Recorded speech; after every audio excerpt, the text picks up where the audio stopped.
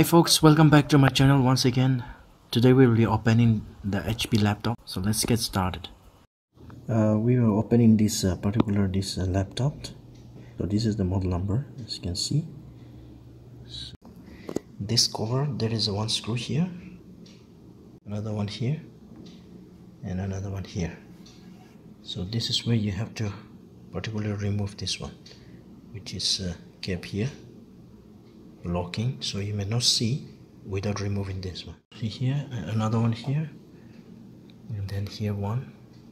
Particularly 6 screws will be there.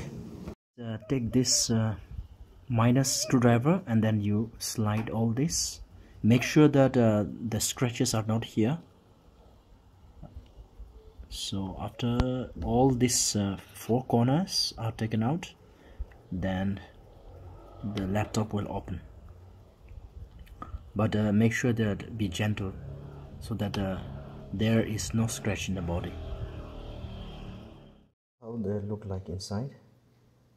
The battery is attached here, so we have to dismantle this one, and this is the RAM. Of course it is 4 GB.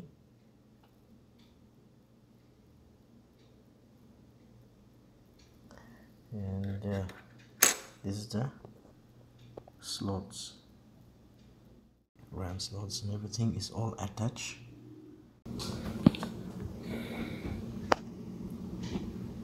So let's see how we can sort it out these problems. You can see here the fan is here, and then this is the hard disk. It's a 1 TB hard disk.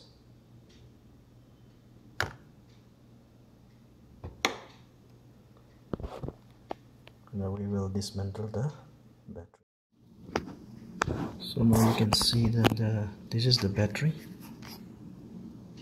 It looks like this, which is attached to the motherboard.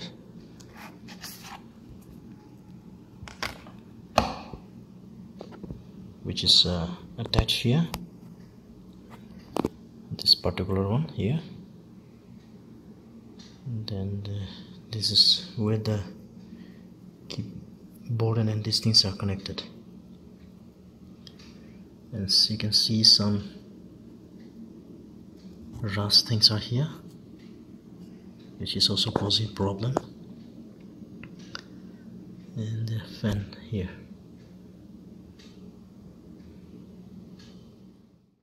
So thank you guys. I hope you have learned something from this video, how to open the HP laptop.